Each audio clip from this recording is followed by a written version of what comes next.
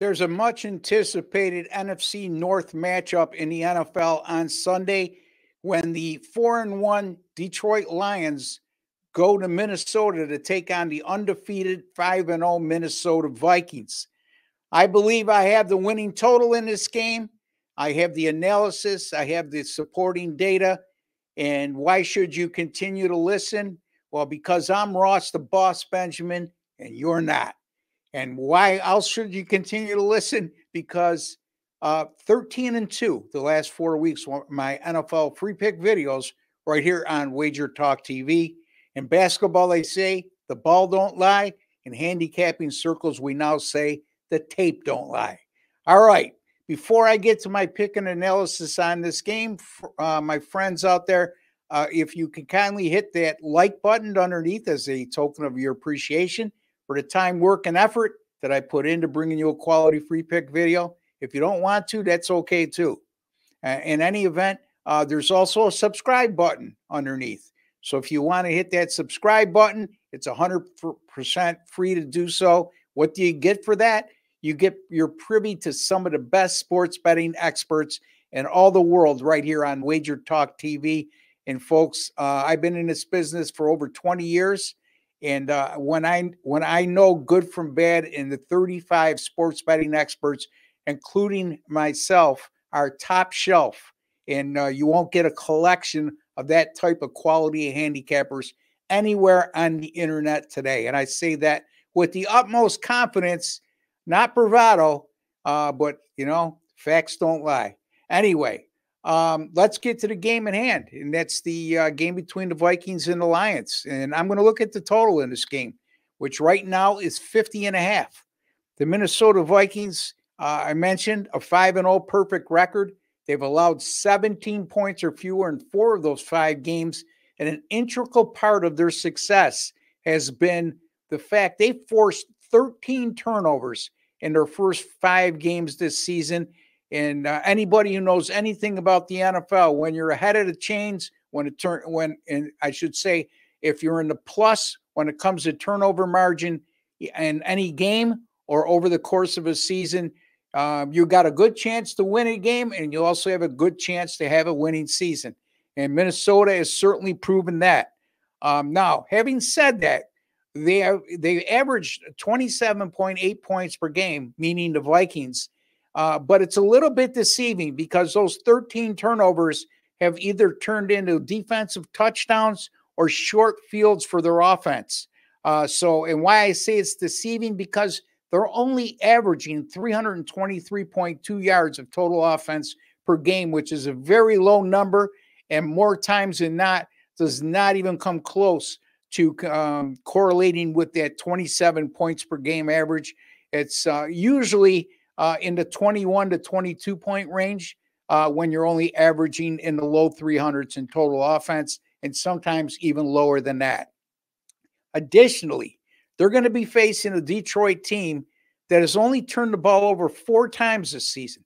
So it's highly unlikely they're going to get the turnovers in this game at the rate of what they've been getting over their first 5 contests. So they're going to have to earn it offensively. As a matter of fact, the Detroit Lions in their last 2 games against Dallas and Seattle, both wins. As a matter of fact, they put 47 points up on Dallas. They put 42 points up on Seattle, and they did not turn the ball over in each game, and they were a +7 turnover margin combined in those 2 contests. So again, a little bit, it's not going to be as easy for Minnesota, in my estimation, when it comes to getting the Lions to turn the ball over the way they've had a lot of success doing over their first 5 games against those 5 opponents. Furthermore, this is a Minnesota team that's played 4-1, to the under this year, with a combined 43 points scored per game. So they're playing great defense along the way. A lot of it has to do, again, with their turnovers. Both of these teams have been dynamic in the run game, but both defenses have been extremely good in stopping the run as well. As a matter of fact, the Detroit Lions, they've allowed 83 yards or fewer rushing in 4 or 5 games this year. the Minnesota Vikings have allowed a 103 or fewer yards rushing in all 5 of their contests, resulting in those 5 wins.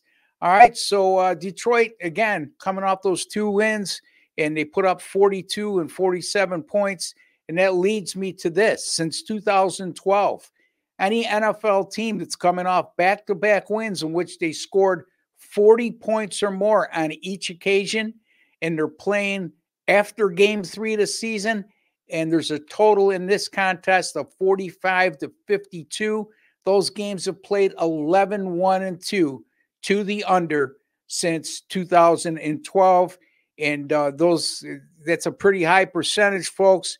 And again, I was a little bit surprised to see a team coming off back-to-back wins scoring 40 or more and playing 11-1-2 to the under. But that's what the data says, and that's what the betting angle says. The last 5 games between these teams, so I know I'll get some of you out there will go, but Ross, the last 5 games between these teams, each one of them gone over the total. And my response, so what? So I like Detroit, Minnesota under the total of 50.5 on Sunday. Couple more friendly reminders, folks. Stick around because this might be worth your time, because my pay selections, premium pay selections, have been on fire. The NFL over the last 3 Sundays, I've gone 7-2-1 with my NFL free premium picks. Also, college football premium picks since December 2nd of 2022. That's right, not 2024, not 2022 or 3, 2022. Over that course of time, 107-71 on those college football premium picks. That's 60% win rate, and also made a net profit of over $9,100 during that course of time in college football. And folks, like I said, there's 35 world-class sports betting experts on Wager Talk. And during that course of time that I just mentioned, I'm number 1 in college football amongst all 35 of those guys. And that's a feather in my cap, folks, because that humbles me when considering how many great handicappers there are at Wager Talk. Also, my football overall, which means college football, NFL combined, 18-7 since September 28th. That's good for 72%. And folks, my Saturday, I have a college football 5% best bet. And it comes in the much anticipated matchup between the Georgia Bulldogs and the number 1 Texas Longhorns. That game goes at 7:30 p.m. Eastern time on Saturday, nationally televised on ABC. I got the winning side in that game, and my 5% best bets in all sports, 27-14 since February 3rd of this year. That's good for 66%, folks. As you can see, that's we're talking about a course of getting close to 8 months now. And I don't put out a lot of those plays, but when I do, I hit at a very high rate. Again, Georgia, Texas, winning side on Saturday night in college football. You can get that right at my personal link over at Wager Talk, wt.buzz/RB, wt.buzz/RB. You'll see that link below. Also, folks, when you go to that link, it's my personal page.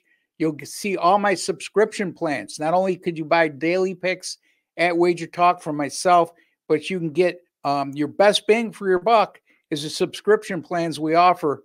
Very, very affordable. 3-day, 7-day, 30-day, and annual packages. Right now, you can get my college football NFL annual package for, I believe, a little over $600, and that'll take you right through the Super Bowl. You could also get the NFL and college football annual packages separately. Also, the NBA is on the horizon. $795 for my NBA season pass will take you right through the NBA finals. You can get that right now. And those of you who were with me in the NBA last year realize how good I did, and especially so in the second half of the season where we really made a killing right through the playoffs. All right, so that's it for me. And I like to wish each and every one of you a very good weekend and also make a lot of money. And don't forget to please subscribe and hit that like button. It don't take much to make me happy. Hit the like button. Till the next time, take care and God bless.